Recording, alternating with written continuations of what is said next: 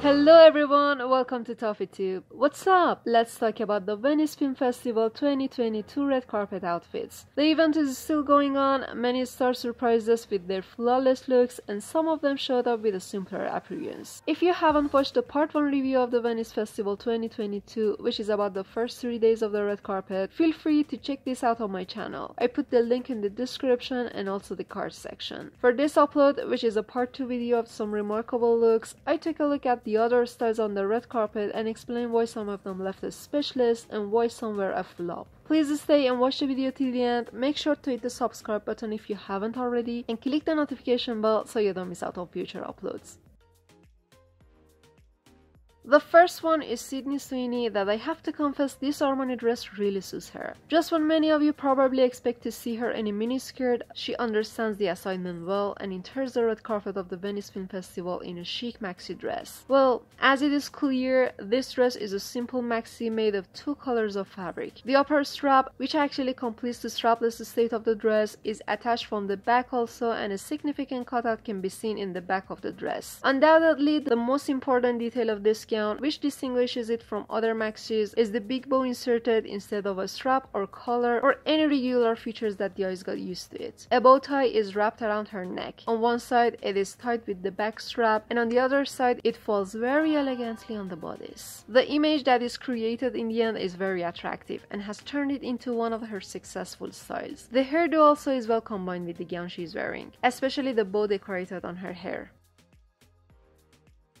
One of the best dressed celebrities of this year's Venice red carpet, I guess, is Jodie Turner-Smith. As I already talked about her successful denim gown from Balmain, her other style that she showed up with is this painted dress from Christopher John Rogers. The crayon painting on the dress just takes you to another world. Apart from the concept of this art, the fact that its designers and painters were able to combine different colors together and achieve this result shows their high intelligence and skill. Showcasing all these different colors together cannot necessarily give a pleasant result. Due to the georgette base of the fabric, the painting sits on it as if the texture was like this from the beginning. So natural and professional. And apart from the issue of painting on the fabric, the dress design and fitting are absolutely perfect. It fits well on Judy and the train feature adds to the aesthetics. Everything about the styling of this dress is done correctly. Since the dress itself has a regular round neck, she used a choker-like necklace and matching earrings to complete the look. It is well fitted that it seems it's a part of the garment. I mean, this is really enjoyable to look at.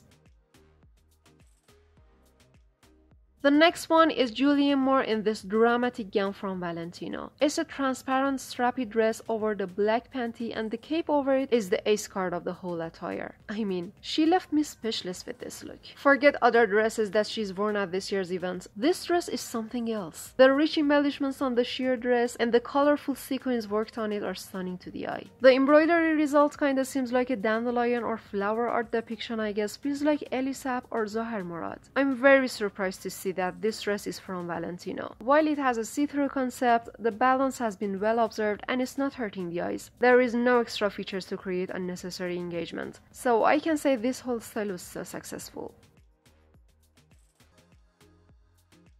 The next one is Melissa Sada in this blue gown from Alberto Ferretti. The first thing that catches the eye in this look is the color. The implementation of the dress, which has been done with chiffon fabric, perfectly resulted in an admirable gown. The side slit spiced it up and made it more dramatic. While the fabric texture is so soft and a little transparent, her breast is shown, which I guess that's optional. She could use nipple pastries or request some additional features to hide it, while it's not that much extra to make harsh criticism. That's not the first thing to attract attention, so I'm fine with that. I'm fine! I personally believe breast showing is not a part of elegance. In this look, it's a risk, but overlookable at some points. The finishing at the bottom hemline resulted in some sinusoidal curves, which I don't think is intentional. The fabric may not have been ironed well, the sewing may have been done with a high degree of pressure, there may have been changes in the appearance of the dress during the transport, and there is even a 1% chance that it was really intentional and this is part of the design of the dress. What do you think? Should we overlook this one as well?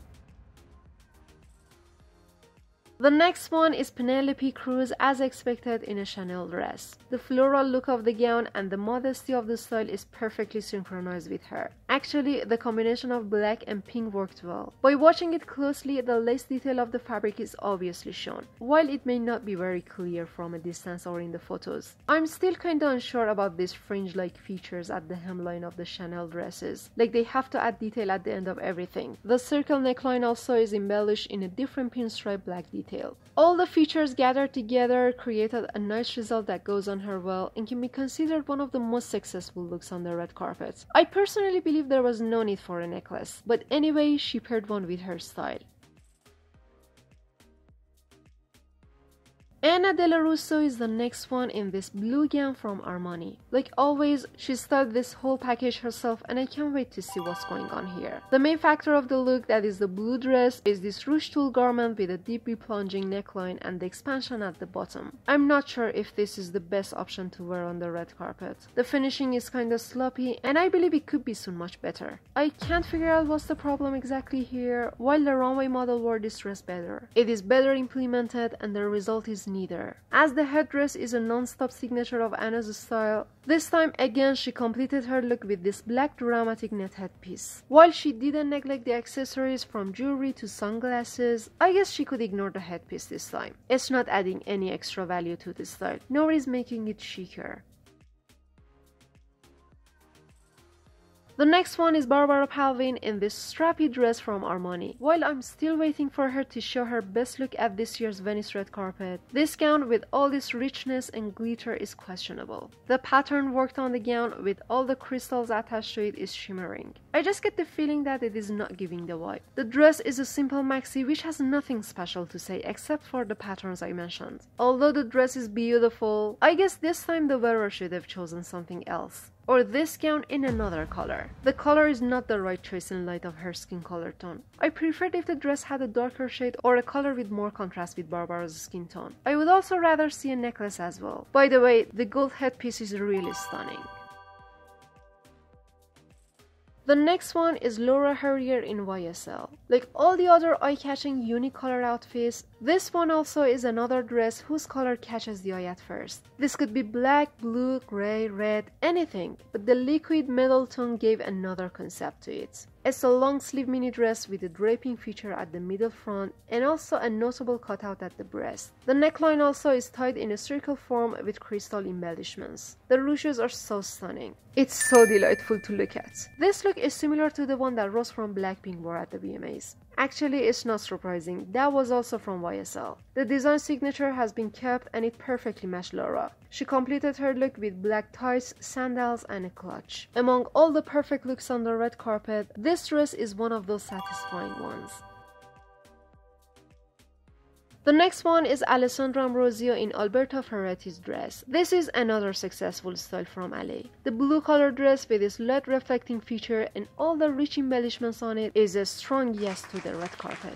The sequins and the features worked on the material made a different picture out of the gown. The dress has no trains, no capes, no dramatic item to create extra engagement, while the 3D ornament says everything. The ombre feature created some color playing that is so amazing to look at. I already told this many times that is Alberto Ferretti's forte to combine lots of glittery items together, even in some cases if they are not so relatable, but again in the end you're gonna see a perfect result. And this dress is no exception. The whole package of the style, the dress, the accessories, all together perfectly matched each other and created an eye-catching look from Alessandra. Last but not least is Sadie Singh, who showed up on the Venice red carpet in this Alexander McQueen gown. The garment is a combination of the crystal embellishments on the bodice and the princess white tulle on the bottom. There is this strapless detail at the breast with curvy cutouts at the waist, which created some complexity to the look. And then the tulle is applied to it with a dramatic image. The bodice fabric with all these works on it could be a spectacular dress itself, while the tulle added to it made a totally different concept out of it. The skirt could have gone at a little higher place, but it's not hurting. The main goal, which is being well dressed, is observed already. She left her hair loose, avoided looking too much, kept it simple, and tada! The style is giving the vibe. Thank you so much for watching this video. Stay notified, Venice Festival has not finished yet, so I will upload further look reviews. I'd be so glad to know what is your opinion. Please let me know in the comments. Don't forget to hit the like button and subscribe to see more content like this. So, see you soon.